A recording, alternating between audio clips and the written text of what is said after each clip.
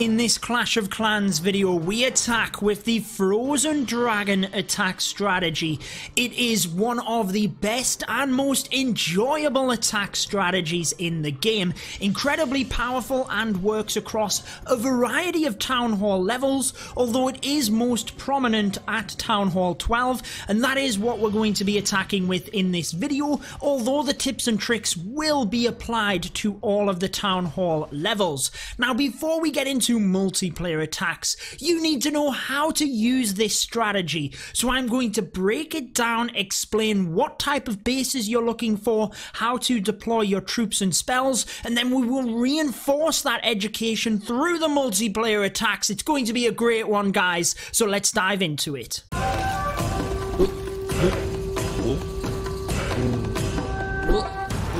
Alrighty guys, the first thing you want to look for when you are planning the Frozen Dragon attack is pathing for the dragons. When you deploy them, you want them to move through an area of the base, and there are a few key defenses that you've got to try and get to first.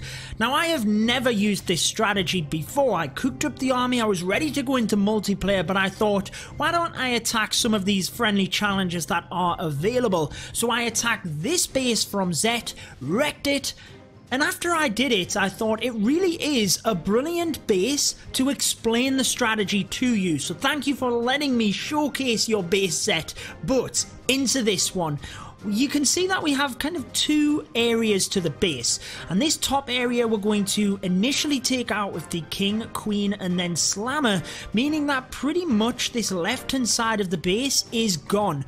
That means that the dragons can come straight through the other side. The only thing you need to be aware of are the buildings to the outside of the base, and actually a couple of other dragons are used to flush down that side and keep the main pack of them into the center.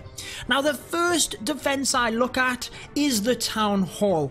Not because it gives you the star, but the Giga Tesla at Town Hall 12 is probably the hardest defense for your dragons to get through. So you either have to take it early on your dragon deployment, or with your Sui hero method. You're always going to use a Sui hero to set up pathing for the dragons. The next key defenses, the Eagle Artillery.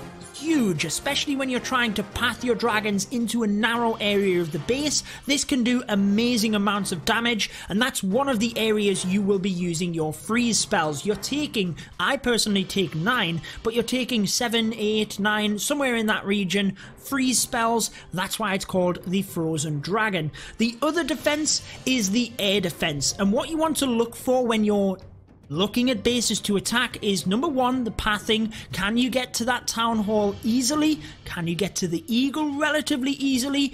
But in terms of the air defense, obviously there's 4 of them in the base, so they are going to be spread out. Can you get any with your Sui? But these are the defenses you're going to be freezing with the spells. But you're not going to just plonk a freeze spell on top of the air defense. In this base, it's a brilliant example because in the center of these buildings, I can freeze 2 archer towers, an air defense, and a multi. And that's something you want to look for. You want to plan out where to use your freeze spells so that you get more value than just the air defense. So obviously in this top area, I just continue to freeze this until it's down, and that's pretty much that top area focus. None of them defenses are going to be shooting at my dragons because I'm constantly freezing it. Moving down the base, the Eagle, one of the buildings you want to freeze. I can actually freeze the Expo alongside that, so I get even better value from the freeze. And down to the bottom, air defense, we can freeze that alongside the Archer Queen, again getting multiple uses of the freeze spell. The reason I decided to send my heroes into the Town Hall is I like to take a couple of wall breakers just to get one layer in, help to create the funnel for my dragons, and there's no multi-inferno at this top area, so I don't have to commit a freeze to get my wall breakers in. The King, Queen can clear out this area, Queen can get the Town Hall, and even get around to the air defense as well. So let's start the attack. We will continue to kind of pause and explain things for this first attack, then we will get into multiplayer, do some more, and hopefully have a bit more fun there as well. So the first test wall breaker did set off the little bomb. Got a little bit fortunate as I spammed the rest of them in, thinking I was in the clear, and actually there was a small bomb. So the king comes down this left-hand side, and as he tanks the archer tower, I thought, let's start the slammer deployment early. I don't have to worry about my queen necessarily. I've got a baby dragon to start to funnel, because ultimately I need my queen into the base. But whilst the king is somewhat tanking, let's get the slammer in. Reason I decided to send the slammer here is because pathing to the multi and air defense is very easy. Onto the archer tower, to the cannon, to the multi. We're in the center of them buildings, and I like to take balloons inside that with a haste spell, and in this case it wrecks this entire area. You can take dragons in the stone slammer, you can merge that in with your regular attack, but I like to create pathing. King on one side, queen on the other, or both my heroes and the slammer trying to force the dragons through the middle, or in this example, over the other side of the base. So the slammer comes in, easy pathing to the multi, and then I've just got to be careful with the haste because I want the balloons through that area. Another good example here is that the air sweepers are not in the area where I'm using that slammer. So balloons get fantastic value down the bottom. The queen takes down the town hall, so I've got key defenses already down in terms of the dragons. Let's pause for a second because I'm about to deploy them. Pretty much this left-hand side of the base is gone. The dragons can move easily down the right. Yes, there's a couple of buildings which are going to skew a couple of dragons off to that side. Once the air defense is down, granted, I could have probably deployed a dragon onto that wizard tower in order to help. But the main thing is that the dragons come through and I reinforce down this side. Just look at the value I got from the Sui method and from the slammer. Brilliant stuff, and that's what you want to look for. Now, in terms of balloons, you've got multiple options. You can play around with the amount of balloons or dragons you like to take. If it's a war attack and you can pre-plan, you might be able to obviously be a little bit more flexible with that. You might use balloons, let's say, to a back-end archer tower, or you might just use them as I did in order to test for black bombs. But I've got 2 of the dragons, which is enough to clear these buildings so that I have that nice self funnel of the dragons into the center. And this is where I have an adaptation of the frozen dragon strategy, in that you can use the healed frozen dragon. So basically you can use a heal spell right in the center here as all of the dragons clump together. Why would you do that? Why would you not just use the freeze spells in itself? Well, think about this air defense that I'm going to freeze. It's only ever shooting at 1 dragon. If I can freeze, let's say, an archer tower as well, I'm protecting 2, potentially 3 at a maximum dragons. Whereas when I use the heal spell in the center, look at all of these dragons that are through to that area. They're probably not going to have gone down before that top area. I'm going to be healing probably 9 dragons. That is so much better value than 2 freeze spells, but you want to be using them freezes anyway. You've got enough of them. I like to take 9, and you should have kind of a mental check note in your head. As soon as the freeze is about to finish, you want the next one in. You don't want the air defense to even get a single shot. And this is where you should have an idea of where you want to use your freeze, but you should be adapting as well. So I shift my focus across to the X-bow because I felt like that's going to do more damage now than the archer tower. At this point, I don't really have to worry too much more. My dragons have funneled in. Good use of the dragons on the outside to continue doing that. I froze the eagle and the X-bow, and as the freeze is starting to wear off, look, I already have the next one coming in as well.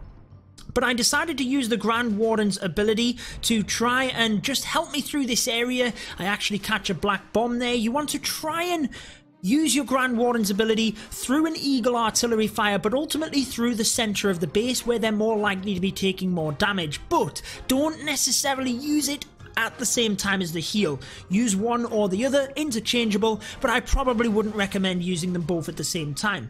So now that that central area is down, like I said, a couple of dragons do steer off to the wizard tower, but my main focus is the air defense at the bottom. So look at this small range archer tower, just about to be in range of that dragon, and I can clip that alongside the air defense, so I'm freezing that. As soon as the queen steps up and she's about to do damage, I switch. push, I use the freeze on the air defense and the queen, etc, etc. Just use the freeze on the air defense and where else you can get value. If I hadn't have got the freeze onto that air defense as quickly as I did, I might have lost that dragon, and that might have been something which affected this raid.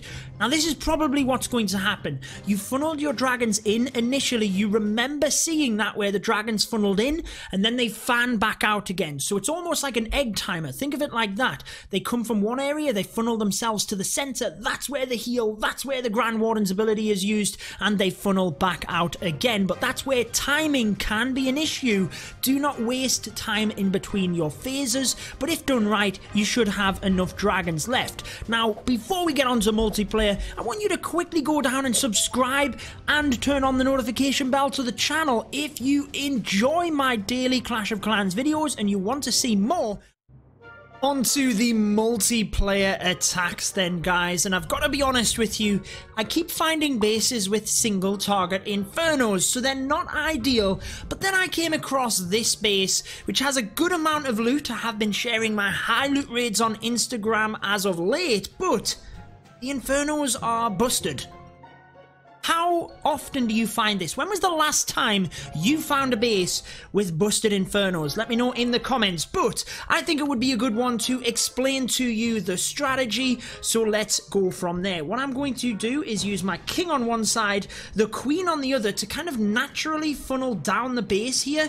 I can use 2 loons onto that archer tower whilst the archer queen is tanking, and then 2 loons onto this archer tower whilst the king is tanking. I really wanted my queen to get a little bit more value, but it didn't quite happen for me. Going to have to press that king's ability as well. What I wanted from the queen was for her to take the air defense, but can we actually... Look at them balloons. Look at the loons. Can we... Oh, I should have frozen that archer tower and we'd have got the air defense, and that would have been epic. Do the loons get the eagle, though? That is such good value. They do. Wow, what a start to this raid. Okay. Plan has changed. I guess I can send the stone slammer.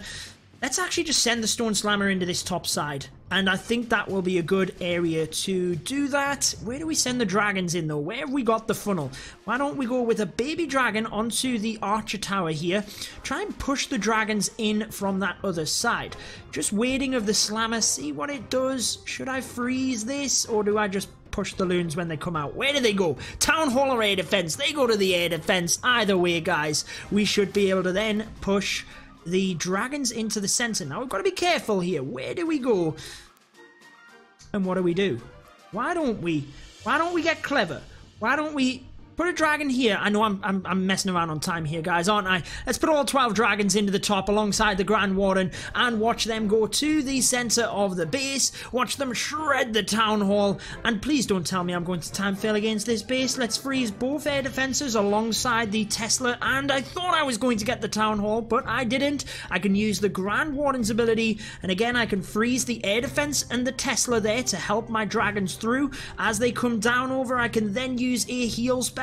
Continue to freeze this area. Should be able to get the queen there as well alongside the air defense. We're going to time fail, guys. Do not tell me we're going to time fail. Let's freeze the air defense one final time. Moving down to the back end of the base. We have 2 freeze spells. 30 seconds. 2 archer towers which we can freeze. Do we have enough dragons to get this one done? How early do we freeze the archer towers? I don't want to lose a single dragon here. Let's freeze now because the dragon is getting a little bit low. That is being attacked at the bottom. I think we are going to time fail, in fact, guys. Let's use the freeze again on that archer tower. 13 seconds. It's getting incredibly slow. 10 seconds. Oh my word. We're going to get 99% because I've been messing around. Should have got the 100. It is going to be 99. Oh, the irony. Okay, guys, you got to see how to funnel the dragons, but get them in a little bit quicker. Don't time fail. Let's do one more attack for you guys. Okay, let's see if we can get this one done. I'm not going to time fail, but I do recognize there's a ground expo here, and I should be able to snipe a couple of the defenses over to this side, or the air defenses, should we say. So let's try and do that. Let's go with 1 wall breaker, then another 2, and that should allow my queen and the king into the base. So let's go ahead and do that. Do we use the baby dragon yet? Let's see where the queen goes. Yes, let's use that baby dragon on the side. Try and focus my king and queen in. Let's go with wall breakers, pushing through this area. Try and help through. Are the wall breakers even going to do anything? They do. They do help. If we get to the multi, where are they going? Oh no, why did the king not redirect and go in? I would have got so much more value if my queen had have got in to that area, took the archer tower, took the enemy queen. That would have been tremendous, but it doesn't happen, guys. My queen continues through the base, and at least we will be able to get the bottom air defense here as well. Oh, I don't have a haste spell. I have 2 poison spells. How often does that happen to you? It all started off well, and it is all going wrong from here, guys. The air defense falls, but I would have been able to get through had I not have had an epic fail with that. So let's go with 2 balloons. Let's now go with the 10 dragons from this top area, followed by the Grand Warden. And what can we do? Can we get this one done?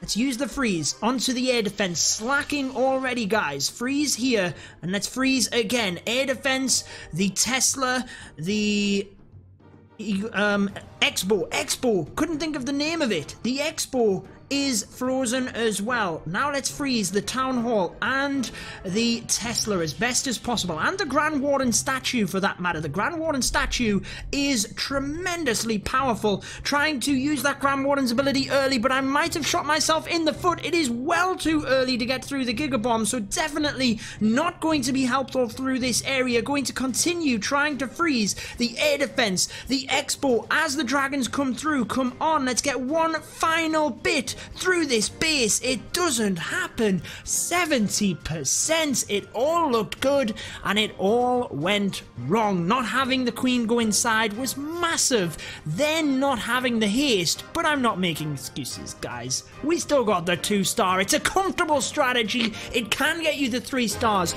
but the drag bat is another variation that you want to be using. And if you want to see that strategy, I've got a video here that will take you to it, and you will find that one useful. But that wraps it up for this one. Until next time, peace out.